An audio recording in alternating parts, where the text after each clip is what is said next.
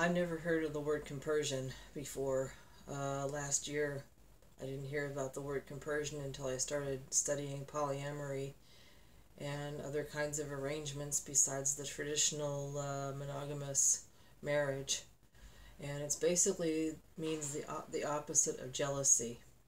And I don't think it should just be applied when it comes to polyamory. I think it should be applied to life, no matter what practice of home and love you practice. I mentioned the others in Geismic, modesty. I mentioned safe home. I mentioned ethical love. I mentioned integrity.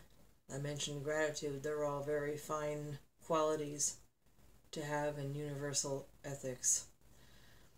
Compersion is probably the principle that's the least talked about in our society in America and probably around the world in most developed countries, because the idea of polyamory is taboo, the idea even of LGBTQ, etc.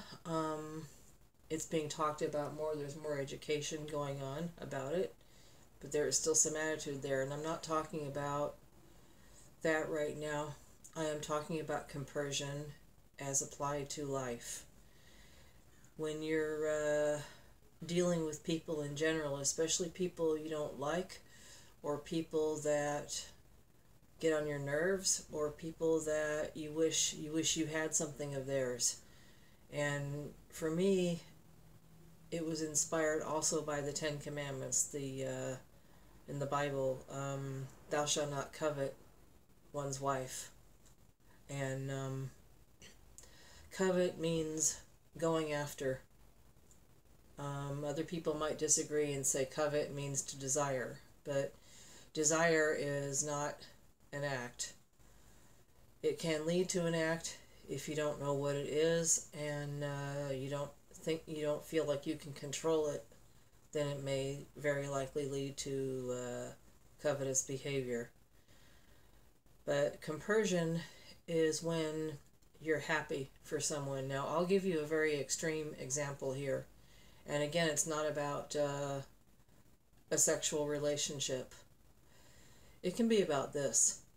Suppose you're hungry and you're homeless, and it's dark and it's cold outside, and you're on the street, or you're on a street, and there is a mansion practically over your head, and you know that there are rich people living in it. There's a rich person living in there, and maybe he's having a party, maybe a Christmas party or something, and you can hear the voices and the laughter streaming out of the windows, and you know that it's warm and safe in there. You know that there's food and drink in there, and you wish you could be in there. You wish you could even have a place to live, and something to eat and something to drink.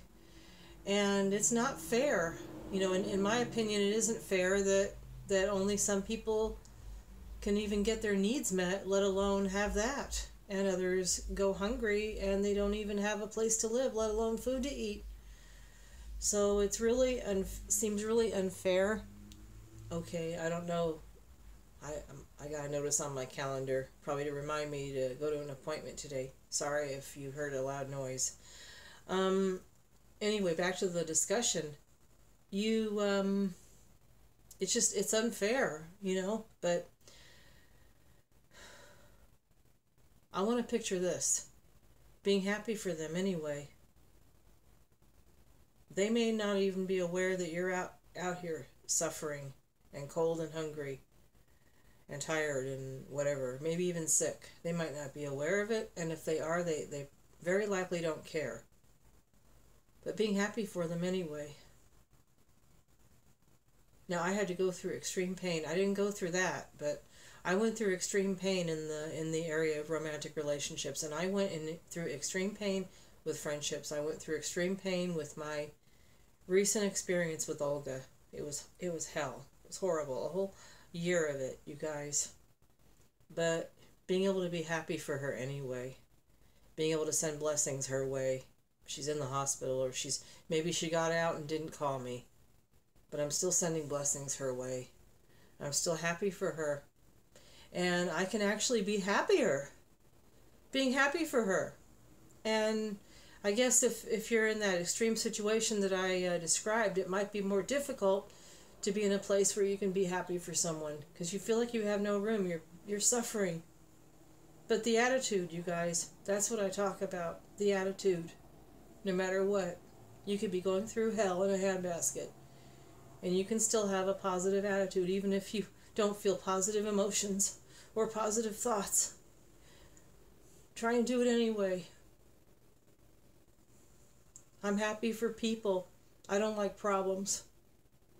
I don't want people to suffer. I don't want to suffer. Life isn't fair. And I want it to change. And I will do my part in helping it to change. You got that. And I hope we can all do that. In the meantime, I'm happy for everyone. And I do feel sorrow when someone else is suffering. Compersion is about love. It's not about, pretending nothing's wrong. Jealousy is very destructive. Jealousy and envy are very destructive. You could be doing all right and still want something from someone else. Oh, I wish I had this, I wish I had the same color jacket. I wish I had that person's shoes. I wish I had a car. I wish I had blah, blah, blah. And that's okay. You can wish for it, but don't feel like hurting them or taking it away from them. That's theirs. That's still theirs. They have a right to it. And we all have a right to have our needs met. Take care, everyone.